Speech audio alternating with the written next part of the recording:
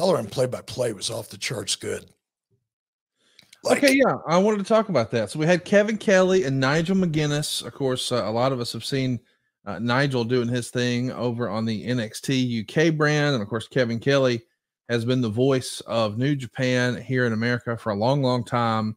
I like that pairing. I think a lot of Kevin Kelly, and certainly, Nigel. I don't know if you got to see much of his in-ring work in Ring of Honor. I know you saw some in Impact, but man, what a talent. I like that duo. It worked for me. It was, I have to admit, a little different not hearing Excalibur or Taz or Tony, like those voices, besides JR. We're going to get to JR. He's in the main event.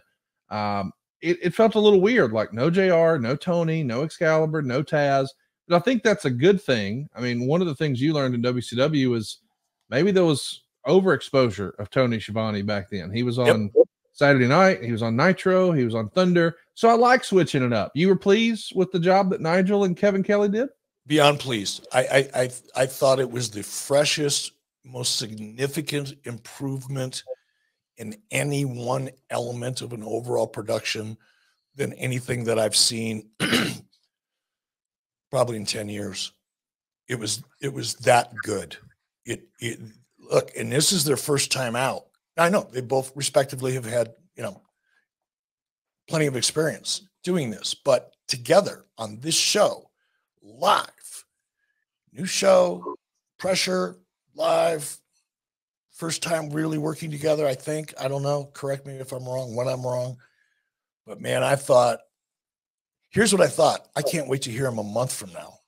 Wow. Because if they were that good Saturday night, once they get their groove and their rhythm together after doing it a few times,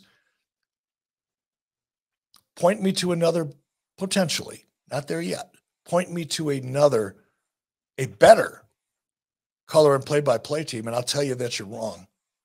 Here's what I liked, and I'll tell you why. Now, could it be better? And I hope somebody from there, I hope either one of them are listening to this, because my intentions are truly constructive here, regardless of how you take it or how your ego takes it. My intention is completely supportive. All right. There was still a little bit of a tendency for Kevin Kelly in particular to do color commentary.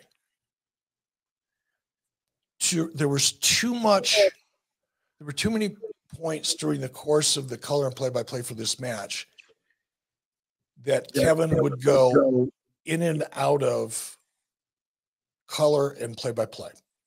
Leave color to Nigel. Nigel's been in the ring. Nigel can talk about his experience. Nigel can talk about what is likely going through the minds of the people in the ring and explain why they're doing and what they're doing. Let Nigel bring us inside of the mind of the talent in the ring. And Kevin, you describe what's going on inside of that ring like it's the most important thing in your life. Don't go in and out of it. Imagine being on a tight wire. And the only way you're not going to fall off one side or the other is if you're focusing on what's going on inside of the ring, or what's going on outside of the ring, or how people are reacting to what's going on. Bring me inside of that arena in your seat and explain it all to me as if I couldn't see. That's your job. Let Nigel be Nigel and let him be the color expert.